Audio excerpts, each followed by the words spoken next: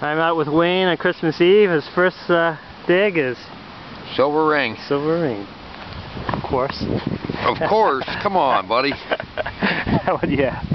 That's nice. Yeah, it's got something on the top. You said it came up on a penny signal? Huh? Yeah, 641. Yep. He's hunting with the CTX. He's using the tiny Pro coil today. It's a Mickey Mouse ring. Oh, that's cool. Nice. Cool. Let me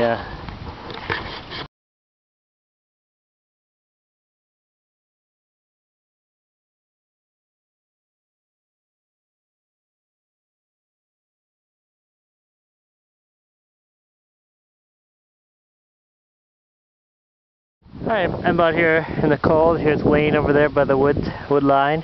I'm hunting around this area that I think used to be an old tree. And I came up with a deep 120 signal. There aren't too many signals, so I went for it.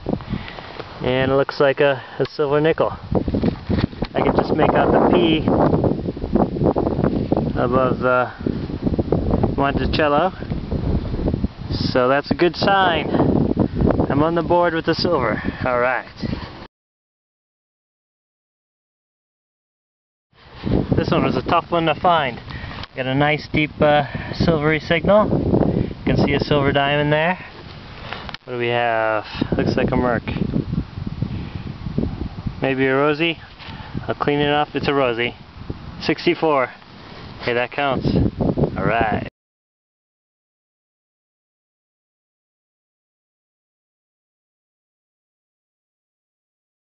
Alright guys, here's some things I found in a couple of recent hunts in the woods. Broken spoon, quite old looking, silver plated fork. Too bad that's not silver, it's pretty heavy. Old pocket knife. A few assorted coins. Got these Pittsburgh Railway tokens. These come up around the pull tab range, the low pull tab range, around a 10 on the E-track. Army Man. Pretty cool gun. It's like a Lone Ranger cap gun. But, I don't know if I can do it with one hand, but it opens up. Yep. That's pretty cool. What looks like a 3-ringer. I don't know if it's carved or what. Nice old block. Kind of lightweight. An old belt buckle. Piece of jewelry. These two iron rings are about, or copper rings, are about 10 feet apart from each other, maybe 8 feet. And I wonder if they're at the end of a pole. Let's see what that is. A shell casing. A couple of these shotgun shells. I already said the Army Man. Piece of brass, I'm not sure what that used to be. Flat piece of copper. This thingamabob. And then I'll show you upstairs in the sunlight my best coin spill ever, probably, from the same hunt, right at the end of the day. Alright, I'm going to show you guys the coins I got in my probably best coin spill ever. I didn't have my camera with me, but the first thing I dug was a Buffalo nickel. Looks like a 1927.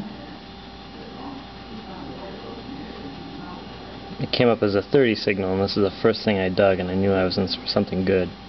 Then I waved my handheld pinpointer over. Got a silver signal. Got a silver dime. It's a Barber. 1906. San Francisco mint. It's kind of beat up on the back, but just worn. The one dime is mostly gone. Still have to find it. And I thought that was great, so then I stood up, was about to fill in the hole.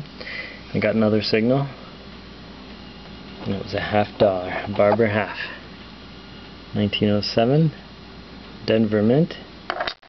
So there it is. A very nice coin spill.